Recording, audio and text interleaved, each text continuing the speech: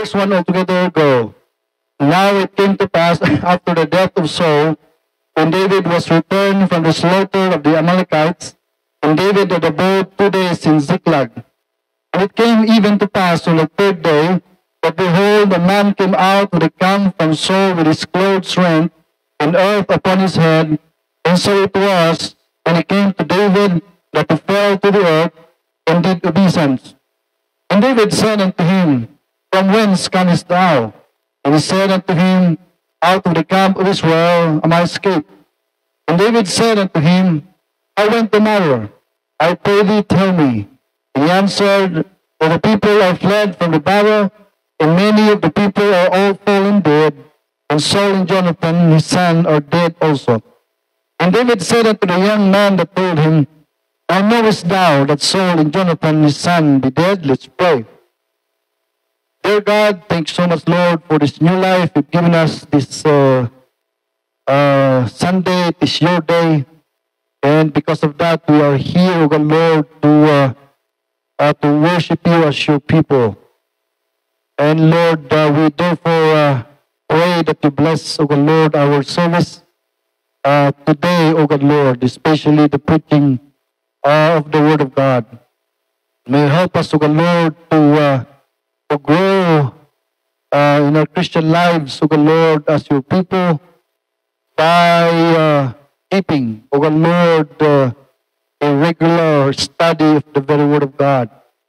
Because it is it, O God, Lord, that will grow us in our Christian life. Without the Word of God, we can never succeed, O God, Lord, in waiting for the coming of Christ.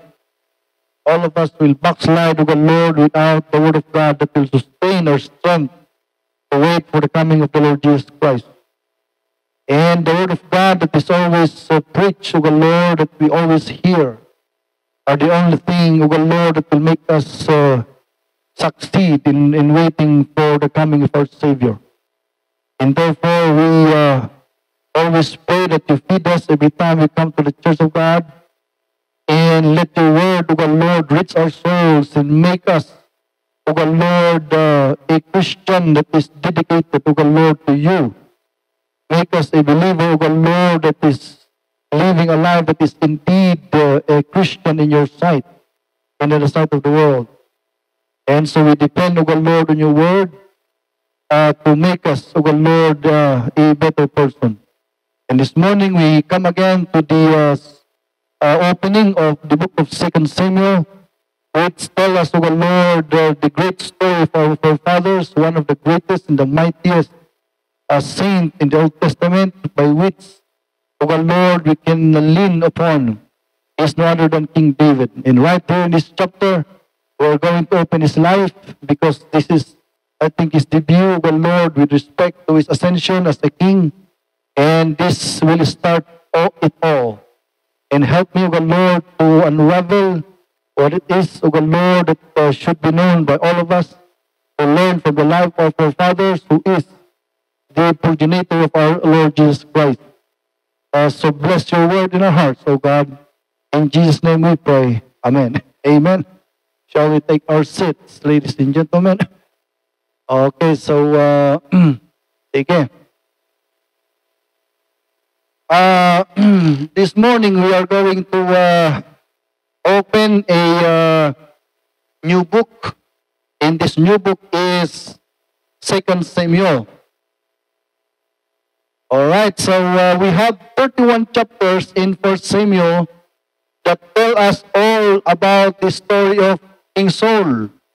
And after this book, we are opened up with the story of the life of King David. Although King David was told in the 1 Samuel, but that was not, ladies and gentlemen, a book that will tell indeed about David. Because 1 Samuel will tell us about the life of King Saul. And now that King Saul was dead, he was already buried, he was burned alive. He was not burned alive, he was burned by the Jebusites. The opening of 2 Samuel is about the story of David. So I am thinking to what thrust will I put here in, there is only one word that can capture this chapter, the name David. Okay, so how David's life started to tell a story. How David's life started to tell a story. So, because King Saul was dead already, David must come to the scene. He must begin to appear, because Saul already was dead. So he will take, ladies and gentlemen, he will take the leadership of that country that was left by King Saul. Lahat ng mga bagong pangulo, they are nervous when they go to the palace because they are going to be surprised with a lot of things that are not known to them, that were hidden by the last leadership.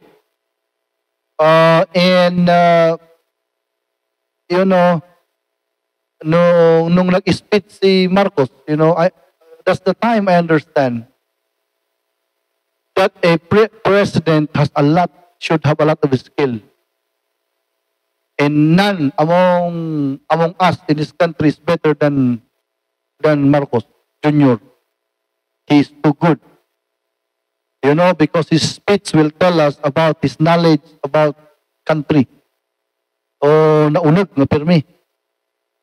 When I was listening to all of his speeches, I understand that I only understand 40% of what he knows. And none among us Filipinos could understand that. Maybe he is the best, brain today in this country.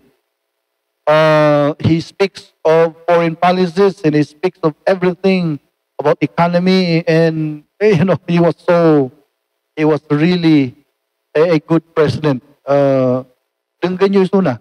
Tapos makita yung iti leadership ti presidente kat na nga to ti level na. And if nobody at his level in our time, his knowledge of leadership in a country is so gargantuan. And of course, because he was a witness to his father's leadership, and his father was the best of all the presidents in this country. He understands everything. He understands everything about leadership. And so he was not, I believe Marcos was not intimidated, nor he was surprised, when he took the leadership, because he understands everything. Now, regarding David, according to this story, David was 30 years old by this time. It was the same age when the Lord Jesus Christ made his debut. Because according to the Jewish law, a man must be up to 30 years old before he can be able to have what we call a moral authority to stand anywhere. You must be 30. And so Jesus did not die at 25 because he was outside the law. And so he must begin his debut at age 30. And David also was like the Lord Jesus Christ. He took the rulership at the age of 30. And so I believe that he was not so much surprised. So this morning we are going to look at David, a man who was reputed as the man after God's own heart. That was his reputation.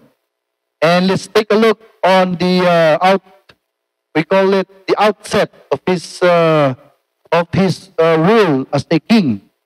But he was not yet anointed here. He was anointed in the past, but he was not officially anointed in the eyes of all the people. But as the leader who will take the what we call scepter, what are the things that are exposed in this 2 Samuel chapter number 1 to tell us about his life? So how did David's life start to tell a story? So what I'm talking here is his life will tell a story until the last chapter of this book. But this is just the beginning of his story as a leader. Okay, so Number one, let's go. Kasi duwa lang dito, baka mabita kag ta. Mga alauna siguro, malpasa ko dito yun. Amen. So number one, let's go. He received gravid expose. I use the word E because the second point starts also with letter E. Or that is tantamount to the word news. All right? So he received a gravid news. When I say gravid, it is full of meaning. David, at the onset of his appearance as the leader of Israel, he immediately received a full news that is full of meaning. That will, I believe, give a good mark at him. Because, you know, the opening of chapter number 1 is a message from the Lord, not only for David, but for all the believers in the world, with respect to the what we call summary of the life of King Saul. So King Saul's life was summarized in chapter number 1. And God made a very, very pungent, straightforward summary of King Saul's life on this chapter number 1. And I believe that it took a great mark on David's heart to reign as a king. You know, chapter number 1. So he received a news that is full of meaning. Number 1, look at this one. Under this, expose that revealed the last thing King Saul had seen, or a news that will tell us that King Saul's death, the last thing that his eyes had seen, right here was exposed in chapter number 1. So, and it has a gravid, a full of meaning thing. All right, so let's read that one. Let's read. In verse 2, it came even to pass on the third day that, behold, a man came out of the camp from Saul with his clothes rent, and earth upon his head. And it so was, when he came to David, that he fell to the earth in deep obeisance. And David said to him, From whence comest thou? And he said unto him, Out of the camp of Israel I am escaped. And David said unto him, How went the matter? I pray thee, tell me. And he answered, That the people are fled from the battle, and many of the people also are fallen dead. And Saul and Jonathan his son are dead also. And David said unto the young man that told him, How knowest thou that Saul and Jonathan his son be dead? And the young man that told him said, As I happened by chance upon Mount Gilboa, behold, Saul leaned upon his spear, alive. And lo, the chariots and horsemen followed hard after him. And when he looked behind him, he saw me and called me, and I answered, Here am I. And he said unto me, Who art thou? And I answered him, I am an Amalekite. That must be the most serious emotional event that happened there. The last thing that King Saul had seen in his eyes is an Amalekite. And that is a gravid story. It is full of meaning. So what does that mean? What is that? How that last sight of King Saul be full of meaning? If we are going to summarize the life of King Saul when he began to reign, what did God tell him? He tell him that he will exterminate the Amalekite. He will kill them all. But what happened? He disobeyed God on that and did not kill them all. You see? And that was the spot in his integrity as a king before the eyes of the Lord. Because he did not obey the Lord. And that made a spot of distrust in the eyes of God for Saul. You know? And because of the crime that he committed, it was a reversal of everything. Here was a man who was ordered by the Lord to kill the Amalekite, and he did not do it. And the last thing that he had seen before he died is an Amalekite. And he must beg this Amalekite to kill him. That is a gravid thing. What does it mean? That if King Saul had killed and obeyed God on that era, 40 years past, and he annihilated all these Amalekites, he should not beg this Amalekite to kill him in response. So it is a grave thing because the last thing that King Saul had seen was like a message from the Lord. God is telling him, look at him. He is an Amalekite. That was your failure in fault. And right now, that Amalekite that I ordered you to kill will be the one to kill you. And he will not kill you. You need to beg him to kill you. So that is what we call grave thing. It is full of meaning that the last thing that King Saul had seen before he died was the punishment from the Lord. You see, so there is a word in the Bible that the word of God that was said and read and learned by people is the same word that will judge them at the last day. So it is a grave thing, So that is the first thing here, the expose. You know what is this expose? The expose, ladies and gentlemen, a news that David received, that he understand. Naawatan na nga when he understood that when King Saul died, that God was telling him a message. He was telling him a message that it is not good to break the word of God as easily as that. Because if God will punish you, He will show you to your own eyes, the gravity of your disobedience. And so the last thing that he ever saw was not the face of his children. The last thing that he ever saw was the face of an Amalekite. And I believe that this had given a stark spot on the heart of David. When David, I believe, received this news from the Amalekite himself, I believe that he shivered on that. And it gave him, ladies and gentlemen, a foundation on how to rule Israel. Because at this juncture, David was thinking that God must be very serious in His word. Why in the world? Why in the world that the chastisement of King Saul was so deep that he wasn't even killed, but he was the last thing that he saw was the Amalekite himself.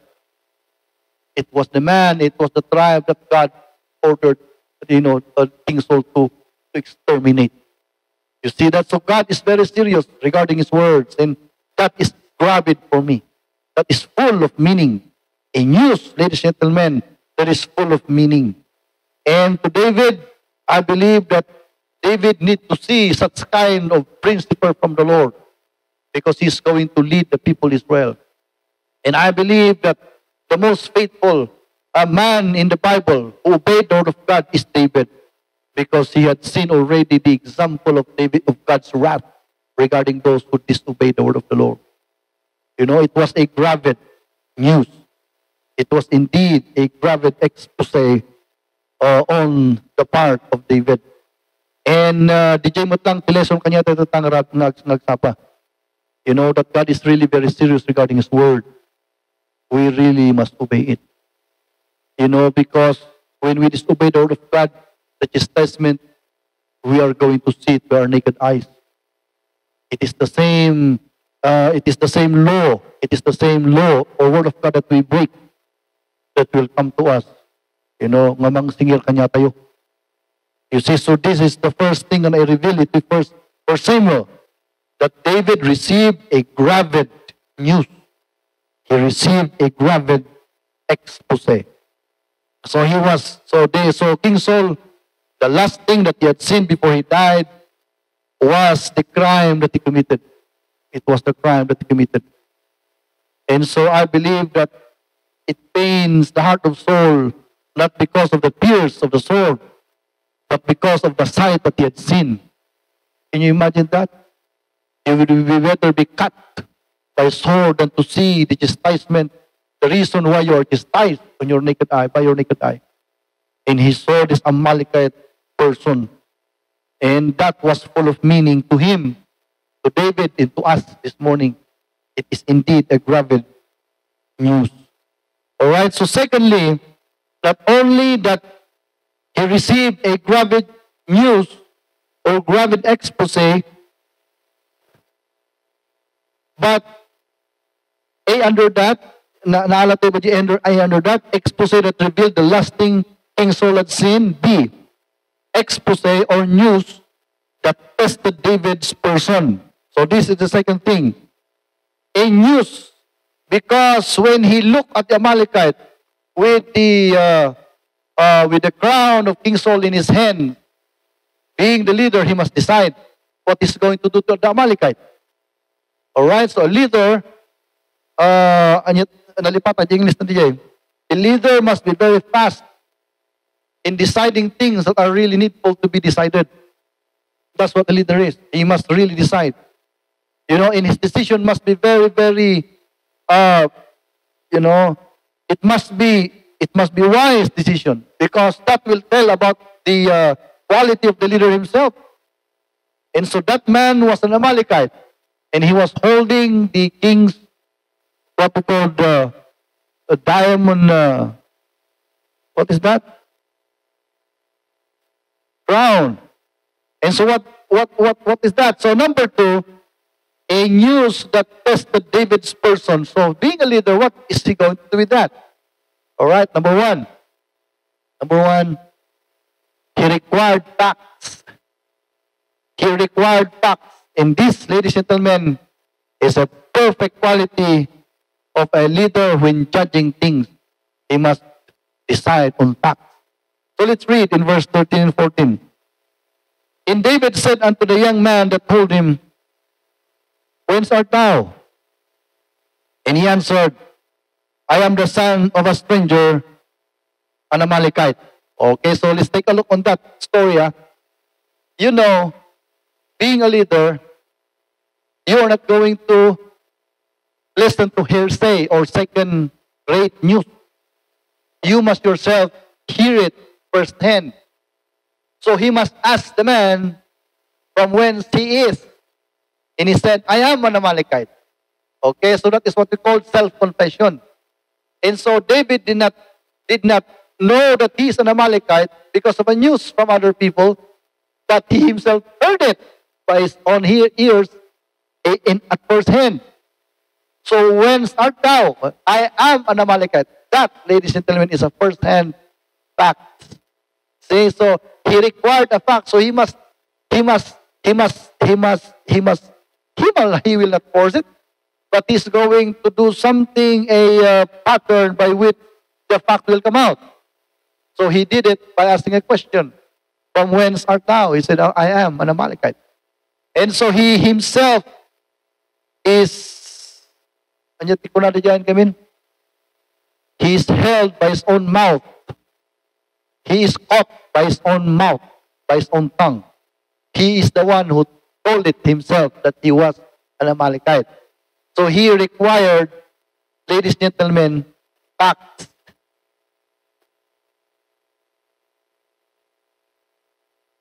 By and by, I'm going to talk to the BOC, EJ Kwa. But ito hanggang nga talaga ngayon nga kuwan, maawatan. Because arat may isang tao na pan, kung na shakti akin daga ito ginatang ko.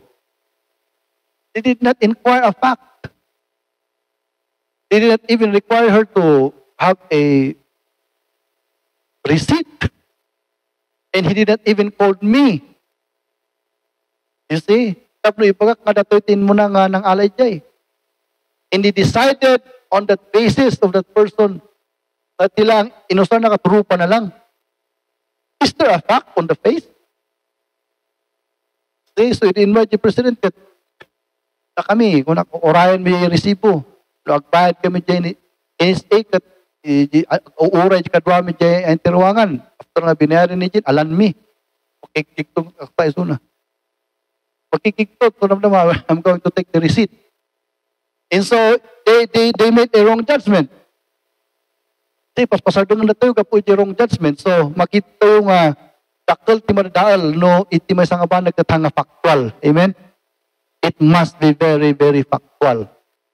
So that was the kind of person that David exposes on this particular scenario. He required facts. So it is a message to all of us that in every judgment that we make in this life, we need to have facts. You know, we need to have facts.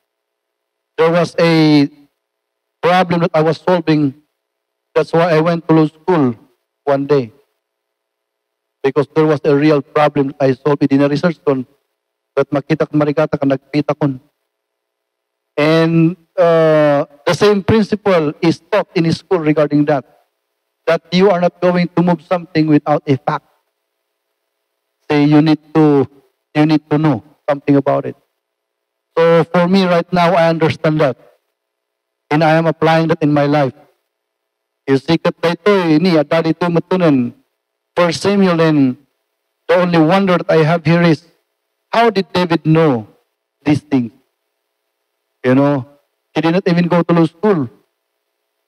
Okay, so we attribute that kind of what we call power in him because he was anointed by God as a king. You see, so what does it mean? This what is the meaning of this one. We Christians can discern facts, factual. Tayo lang ang namati because we have the Holy Spirit of God. The unbelievers could never understand that. Ngam tayo nga namati, mabalin tayo nga maawatan ti factual. Because ada kanya tayo ti Holy Spirit, Christians. Amen?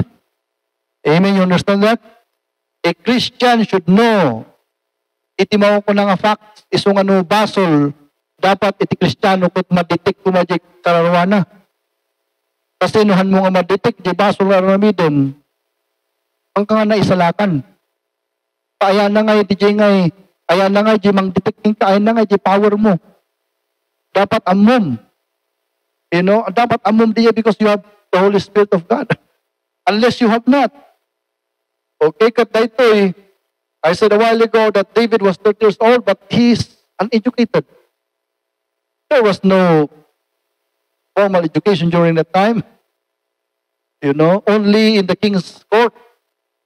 That's why King Saul was a brilliant man, because he was, you know, surrounded with great brains during that time. But David was just a, you know, he was just a nobody during that time. He could not afford to go to formal school like the royalties during his time.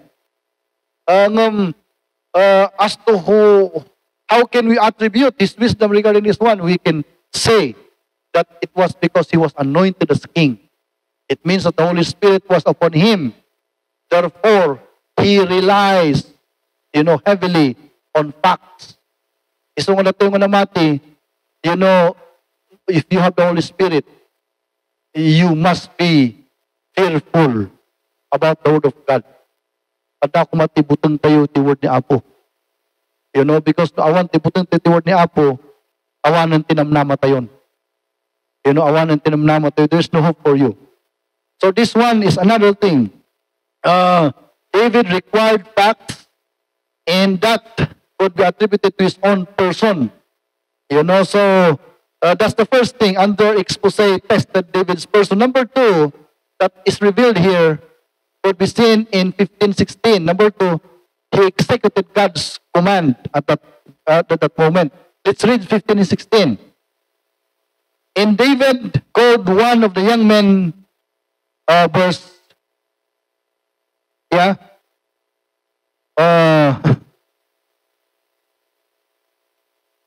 David said unto him, verse 15 kamya, and David called one of the young men and said, go near, and fell upon him, and he smote him that he died. And David said unto him, thy blood be upon thy head, for thy mouth hath testified against thee, saying, I have slain the Lord's anointed. You know, actually for me, that's not the reason why he killed the Amalekite.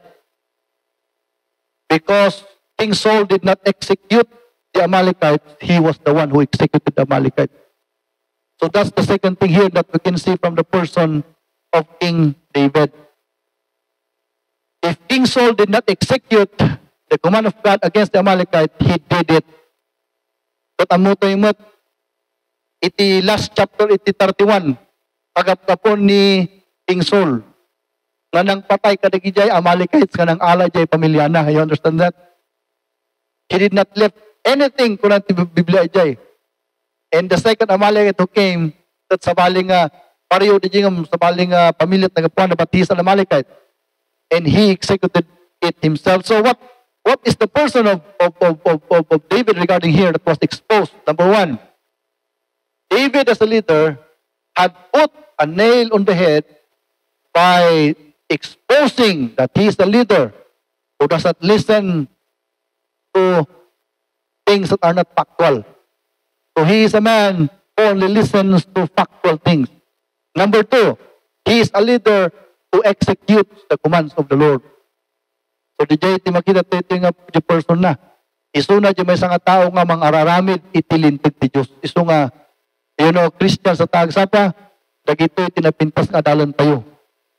Nga iti kumasasaon ti Diyos kat aramidan tayo nga eksakto. Amen?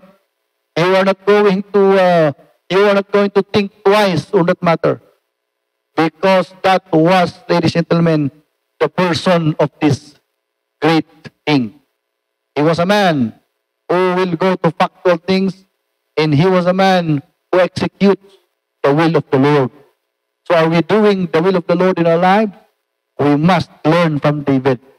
Okay, so adalan tayo kuma itibiyag ni David because dahito iti na-expose regarding dahito news nga dahito. So dijay iti first nga makita tayo nakarga na dito 1 Samuel chapter number 1. And that, ladies and gentlemen, could go from verses 1 to verse number 16. So that was the first part na kung karga na dito 1 Samuel chapter number 1. But the second thing was verses 17 to the last verse. So, first of all, the expose, he received a graphic expose. Number 2, and lastly, he responds with great eulogy. The 82nd. Alright, so the expose. He received a graphic expose. Secondly, nga part na ito for Samuel 2, is he responds with great eulogy. Alright, so King Saul was very, very, he was a blessed man because the person who made the eulogy for his death is the king, a king. Alright? And let's take a look on the eulogy of King David regarding King Saul and Jonathan. Alright, so this is a great thing. So, we attend a lot of funeral services. And relatives and friends will come and talk. And they will try to relieve the family by telling good things about the dead. So, mapingatahan ng arami na di sibiyag, di ba? At ako nakikita yung ako, nagbisita kanya yung umayak man, ikwak ti eulogy, dito gayong kumura ito, katudunggan di pamilya na. Awan, napingat nga ti eulogy kat nunatayon. Nanatayon, yung nunanabigat, awan, tikan. So, di samot ti meaning theology. So, iti second nga in record dito the great theology of David regarding King Saul and Jonathan. So, anya ti content na ti dapat theology. Alright, number 1. He described King Saul. Dijay nga iti content theology ni King David for King Saul. So, here is a message, ladies and gentlemen. Before we are going to forget the lesson out of here, sige, ipantay pa nga sa atin tumapan. He responds with great theology. He described King Saul. In 17:18, kuna na, and David lamented with this lamentation over Saul and over Jonathan his son. Also he bade them teach the children of Judah the use of a bow. Behold, it is written in the book of Joshua. Why did David at least hinted that Judah must learn the use of a bow? Because King Saul died because of a bow. Napana isuna. At itigamin ko, a great man can never be killed by a sword. Only few great men will be killed by a sword. Kasi adult aliporis na manggwardiya kanya na. And the only chance you can be able to kill a great man is by a bow and arrow. Why? Because mabal kaglumeng, ijay kayo. And you're going to hit the enemy unnoticed. Yet awag na clandestinely. You can hit the enemy clandestinely. You know, unnoticed. So, kasto ito nangyari kini King Saul. King Saul died because of a bow.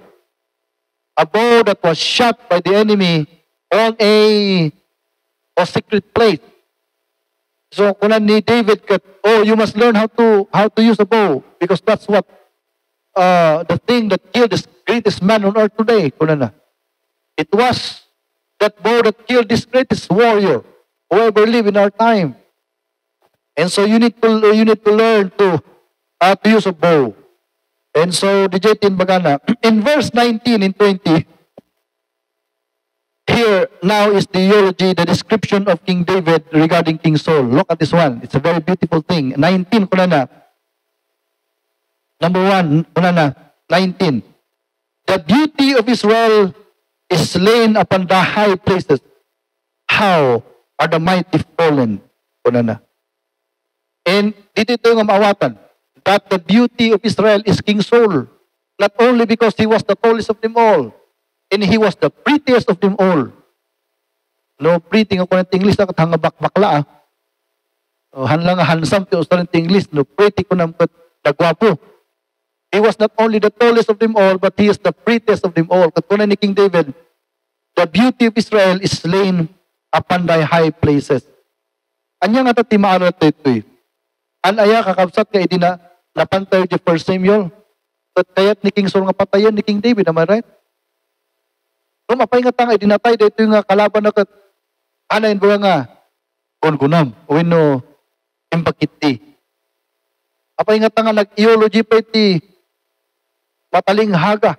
The beauty of Israel is slain upon thy high places.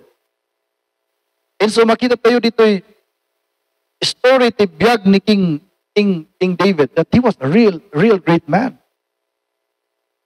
You know, look at this one. When I stay at home a lot of time, agbantaya. But makita ka nagi anak ko ang apad sangit na, dinanog na. Nagidwala laki, dudwa na ko, nagdinanog na pa eh. Makita, no, after 10 minutes, pag ininanakop naman nga eh. Kaya nga awan ti makita ito yung adults na kasi. The adults, basit lang ako, 10 years ang ito nagpinakawan. Handa nga, senior dan, minulagat na pa lang, basit lang ti, gapulang ti kapi, gapulang ti, but you are amazed why these kids are. I was really happy. Last Saturday when I was reading the Bible and nagidwa apa na and then bigla nga after 5 minutes na kat bigla nga ayaw mayat manan. Kung ayaw man ka makita tikas to trabaho tinaga. Makita mo lang ka nagito ka ubing. Isugay mo ko na sa Kristo kat tayo kumakat agbalin tayo kumakas lang ubing. Ang ubing ti panunot No digit ubing iti panagpasensya. Ubing ti panag-apa. Tikat sa ti ubing ti panag-apa. Nag-apa kayo after 10 minutes, awanin, kasi lang kayo nag-apa. You know, you really like it, but you look at King David and for me, it's a wonder because adult ni David ito, he was 30 years old, but and the king was killing him. Isugong aday siklag. During this time, he was in siklag. It means he was outcast because of King Saul. He was drawn away from his family, from his field, from his work. He was really casted out. But regardless of that, when King Saul died, look at him. He said, the beauty of Israel is slain upon Mount Gilboa. There was such magnanimous forgiveness in that heart. You know, a man who has no magnanimous heart can never forgive.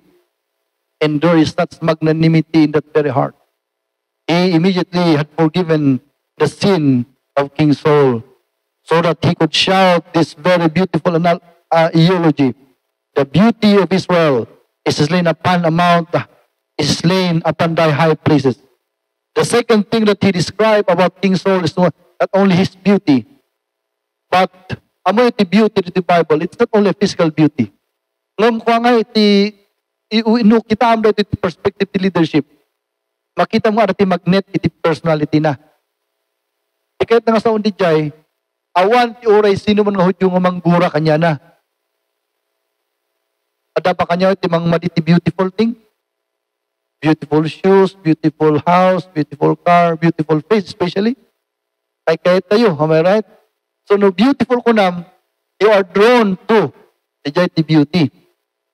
And that's what is being described here. It means that as David looked at the entire Israel, all the citizenry are magneted towards the king. It means that he is lovely. That's what we call beauty. So that is one of the strength of this, the character of his leader. He is a man who is not hated, but he is a man who is loved. Inya, ayatunda. You know, dahil ito yung king. Inayat da. He was, ayun ko na natay di jay makungkuna ngayong influence iti bawat Israelita. So he was really talking about him, and he was such a leader, am I right? A man who was a magnetic personality is lovely. He was that man. So di jay description ni David kanya na, he was not a leader nga nung nabanggit ang ginaganagat, you lost for it because of his corruption or because of his crimes. But this man, he said, the beauty of Israel. Not another one, but the mighty had fallen. He was not only a man who can really, who is described as a man who can influence all the citizenry, but he was also a man who is what we call mighty. He was mighty in the sense that his leadership is very strong. That's what leadership is all about. We understand Putin as a strong leader because uri kas dito ramil na kay kahit na Russians. But of course not all, maybe 70%. And that's what we call might. And why is it? It's because we live in this 21st century. Unless nga yung amo kakapsat tinanangan mangyari to about talaga. But for me, I know it. Okay. Amoy ba't nang nangyari kanya tayo during 1950s until today? O na kayong ubing, masal nga amuyo. Masal nga amuyo. Why that Xi Jinping is very powerful? You should know that. Why is it? Because the USSR was broken and they were poor. China was impoverished. But because of Putin's leadership, Russia became powerful. You know, and as well as China. When I try to locate the mistake that happened in the past, that nagapo amin to Hudyo. The Jewish people, ladies and gentlemen, are the what we call reason why things are happening right now. You know, because the Jai Hudyo, kadat Russian nga dara na, tinakaw na, di jay makungkuna ngayon nga atomic plan, iti Amerika. Inlako na, napan jay Russia. So nakarami damot atomic bomb damot. Kasi tinapasamak. Awan kumati atomic bomb na kita da, ngam kapuyo Hudyo nga di jay nga ng ilako, na adanda. Kasalamat ang titay na, kasimot lang. Nataktakaw amin na kita da. And right now, the world is tearing apart because of this nuclear weapons. You know, I have a lot of things to tell a story about that. May isang rason. The Jewish people are lovely people because they are chosen by God, but because of their intellectual prowess, that adanti atomic bomb, adanti nuclear weapon. And ang kung amo, noon niya kastan ni Apo Diyos nga ng urnos na dagito yung singgalot di paragtag tayo. So he described him as a mighty man. And ito country tayo, or orayak pa di dyan, ngagkaroon kumati mighty man. So ni Marcos, he is a mighty man. Let's observe him for 6 years. And we hope for the best of this country. Kung may kumat panahon nga iti minimum kung mga sweldo ti tao, ti manggagawak at 1.5. Am I right? Are you happy about that? Karpintero ko mga at 1.5. Hindi ko ti minimum. At no, ada ka mo ti professional level mo, dapat 60 ko sweldo mo pangato. Kung kaano pa yung nga mangyari. No pumuraw tiwak. Nagkaroon tayo ti strong leader nga kaslaki ni Saul. Karoon tayo kumatikas tayo nga description. A mighty man. You know. Taksanggasat tayo dahil constitution tayo kat nabalbaliwan. 6 years lang no ditorti kumati nagpresente nga dire-diretso. Ayo ada kumati ang nga basit, tumayag ti basit. Awan tumat. And so we're waiting for a mighty man like Putin and Xi Jinping. Kumatkas nga leader tayo. And that's the ideology. He was not only a man who has beauty, that every citizen is influenced by him. They believed him. That's what beauty is all about. But he has also a mighty character. He's a strong leader. It means he can lead. That's what he is. And in verse 20, tell it not in Gath, publish not in the streets of Askelon, lest the daughters of the Philistines rejoice, lest the daughters of their circumcised triumph. Ye mountains of Gilboa, let there be no dew, neither be rain upon you, nor fields of offering. For there the shield of the mighty is vilely cast away, the shield of Saul, as though he had not been anointed with oil. Nagpintas na yung ideology nga eh. Look at this one. Iti history to the Bible, amin nga na-anointaran by God is powerful. They can never be defeated. They can never be breached. But Saul was breached. His shield was cast away vilely, as if he was not anointed. But what made this thing happen? It is because of his disobedience to his God. So Christians, we are powerful actually, because we have God in ourselves. But the moment we disobey God, that would be the time that we will go down. You know, so di nangyari dyan nga description ni David because Saul was a mighty man of valor. But why is it that his shield was cast away in Mount Gilboa? And he said, as if he was not anointed by God. It is because of disobedience. So, our power can be undone in the English term. Our might can be undone because of disobedience. But it can never be undone if we are truly obedient to God. So, digit ibagbaga na dito eh. And he was really trying to expose the truth about God in His Word. He's telling about the example of a man who was anointed by God, but that anointing power was gone. It was undone. Yes, it was undone. You know, because of disobedience. So, kung nanakot, as if he was not anointed. It was undone. And so he said, let there be no dew, no rain in Mount Gilboa, because of the shield of the mighty is vilely cast away. So, dahito iti description na kini King Saul, and I really admire him for such a man. Nga pagpatayan na isuna, but at the end, sa bali na tayo spirit na ngay. There was really might in his own being. Hangay nga imulat sa kitinatom. He did what is right. So, he presented and I'm telling you, in theology, ang nga may sana lang. Ang nga monolog na ito eh. The people are watching him and they are expecting to hear from him. Kanya nga tat ibagana kanya da. Kasi tiking gamin idi, a sinful king will not do this theology. The first order na, let the family of the king will hang. Punan da kanya da. Kasi tikas na ready. Let all the tribe of this king be hanged. Kasi first nga madungag da. So the soldiers are ready with their spears in their matok.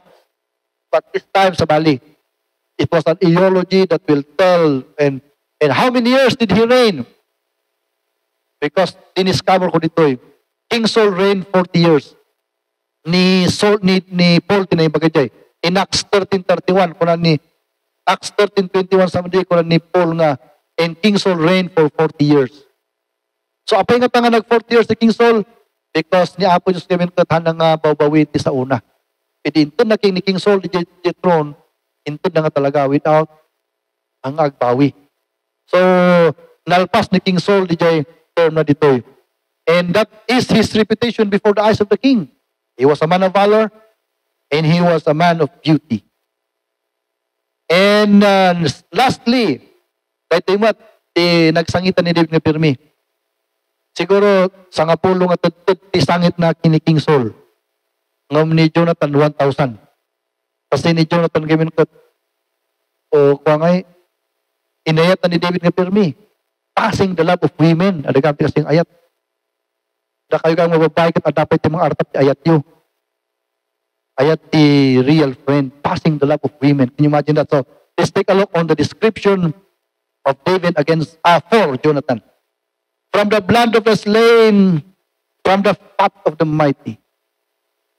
The bow of Jonathan turned not back, and the sword of Saul returned not empty.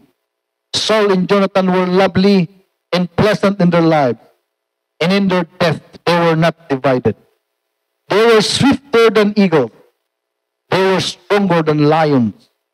Ye daughters of Israel, weep over Saul, who clothed you with scarlet. Ito nga yung leadership ni David ni King Saul. Can you imagine that he clothed them with scarlet? Weep over Saul, for he clothed you with scarlet. With other delights, who put on ornaments of gold upon your apparel.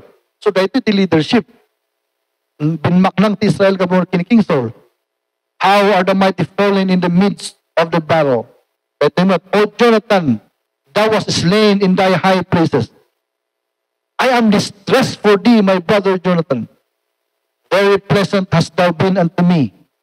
Thy love to me was wonderful, passing the love of women. Ayun, dito lang ti matalinghagang English nga na ko. Permi ti panagayat mo kanyak nga noon unag pa yun ti panagayat ti babae. Kasi timbaga na. How are the mighty fallen and the weapons of war perish? So, antay mo't man. Ang leadership na ito, inudikat friendship, nga ideology ti friendship. Anya aya, ti kahit nga sound, ititunay nga friend. Dito yung ideology, ito yung mawatan. So, sagagay saan tayo? Una na, how are the mighty fallen in the midst of the battle? O Jonathan, thou was slain in thy high places. Naunog di jaya, ni David lang ti makawat di jay. Ngam kuna na, I am distressed for thee, my brother Jonathan. Alright, so number one, iti friendship kat, mabalinto nga ma-describe yung word nga brother. Isugay mo, dati mo ko nga brotherhood. Kung sa bali mo, brotherhood, tagang satan. Nga itigam tayo ti brotherhood, bet, dara to dara. Pas lang nga di, yung tawag tayo biological brother mo, blood brother. So ti brotherhood, bet, niya ko lang ti Biblia, isuti ka unagan, nga relasyon iti duwa nga hanga opposite sex kun hang paternal related no diket handang agam ammo handang agkadaraan ngem nagkaroon na ti kayeng makasay yun so di ti ketson brotherhood so di ti may nga meaning iti friendship brotherhood a brother to me. Number two, very pleasant hast thou been. Thy love to me was wonderful, passing the love of women. Look at this. Ibagbagan ni King Saul dito kat malakat yung amawatan. Because dito kami, iti kami royalty mo kuna, no di tatangkat na grain. So marunong agree di anak. Ngom ni King Saul, halang intod di nga privilege kanya na bilang the son of the king. Naamuan na nga ni King David kahit niya po Diyos intod na King David. So the statement na kuna na, you will be king, I am next kuna na timan. But in royalty, dapat by blood isunat isumaruno. So makita mo di nga panagayat ni Jonathan kanya na. Nga kuna na very, very pleasant. So dagiti words lang nga iti maala tayo. Kasano tayo kanong mamamon, iti may nga tao tunay nga gayom. Number one, he is a real brother. Nga niya din, ugubat ka nukot na paltugan. Anang hanga tumaray, awan ti. Arat nakita nga kwa ngay, duduwa ang nabati niya. But ada ti wolf mo may nga sa nga pulo. Anya nga iti aramid nyo nga tagdek kay jay. Either nga back-to-back kayo. Nang timay sa balit ng kastana. Pinaltugan na isa nga timay sa nga kadwana tamo makasurvive isuna. So siyempre nakataray ti man at hanga makapagna sa isulat ti kinan di sa nga pulo nga wolf. Para tataw kasi nga they want to save their own skin nga konti English. At the death of other people. But I also saw some movies. Naduduwa ng nabati katarat wolf kay mga lima. Back-to-back ti kastada. Nagtinalikod ng adwan kat they fought back-to-back. And they were alive together. You see, so dito kasi ti brotherhood. Ang ajay problema ta nga dua. Problema lang ang customer right. Brotherhood is something that is really not leaving others behind. So no one is left behind. So group that tayo, ditinggar tayo. Nobody is left behind. That is brotherhood. And number 2, pleasant. Kahit na si pleasant, it is the description of beauty. Na mabalin nga aramin ito may isang tao para kayong na. Pleasantness. Yun, so, mawato yung word nga pleasant, nga he will really do something for his friend. Kala niya sa Kristo nga natay para kanya tayo. That is what we call pleasantness. Something that others will not dare to do, but only a real friend will do it. You know, pleasantness. So, you are so pleasant to me. Wala na. So, permit isangit ni King David ito because he was remembering that the pleasantness ni Jonathan, that kuna na nga, your love to me was pleasant. And thy love to me, another one, is wonderful. Alright, so that gayam. Because there are things in this world that can never be measured. You know that? Can you measure love? Paduti babalasang nga chocolate lang kan flowers kat binmigay dan. Can you measure love by eating chocolate or receiving flowers? You know, there are things in this love that can never be measured. It's by love. But it can be described. And the description of that matter is enough to be understood. What do you know about love? Love is blind. Oh, that it does not. It describes, am I right? But that's not it. The description dito, the King James Version, is wonderful. So there are unmeasurable things that can be measured by description. So love is not measurable, but it can be described. And if you're going to love God and love the neighbor as yourself, it must be wonderful. All right? Passing the love of women. So, kanya-kanya ito yung mga awat ti wonderful. No, anya ti wonderful king ka. Basta maawatan tayo amin that love must be wonderful. So, what does it mean? That if love cannot be measured, at least it must be understood by description. Tapos makunata yung ayat. So kunam, I love you. Kanya nga kumatigas na midjay. There must be something, an act that will describe that love. So nga dyan, triksin ko na that He gave His only begotten Son. Di yung description ng matijay. So in God's mind, a wonderful love to God is to give His only Son to you and me. And that will make that love wonderful. Say so, dijay iti, ingkastan ni King David na nang describe ini Jonathan. But ito tilas nga, inbaga na, I am distressed for thy brother Jonathan. So, how are the mighty fallen and the weapons of war perish? So, dijay iti ingkastan na. Now, I have no time now to go here. Kalot tayo dito Anya ti kargana dito chapter 1 iti 1 Samuel, it describes about the debut of David. And anya iti reveal kanya na dito nga banda, he received a gravid expose about the seriousness of God to His word. That because King Saul did not seriously have taken the word of God as serious as it could be, he died because of that rebellion. And it gave, I believe, a stark mark on his heart that if he's going to lead the nation of Israel, he must execute God's plan. You know, so di jay tinakita tayo dyan nga napasamak. So there was an expose on that. And it even tested his character. He demanded facts and he executed God's plan. So that, ladies and gentlemen, is a gargantuan description of his own person who will rule the nation Israel. In Numbers, Roman novel number 2, he responds with great eulogy that even though he was planned to be killed by the king, his heart was not tainted by evil thoughts. His heart was not tainted by revenge, but he became a person even who instilled the minds of the people of Israel that the first king was a mighty man who clothed them with scarlet. He gave what is due to what is due. The Bible says, give due to what is due. And that was due for King Saul. He did it. So that was an eulogy, and of course, an eulogy of a friend. That Jonathan was the best of friends for David. And he described here what a good friend is all about. It must be a brother. It must be pleasant. And it must be wonderful in its love. Alright, so dahito iti kargana, dahito yung mensahe.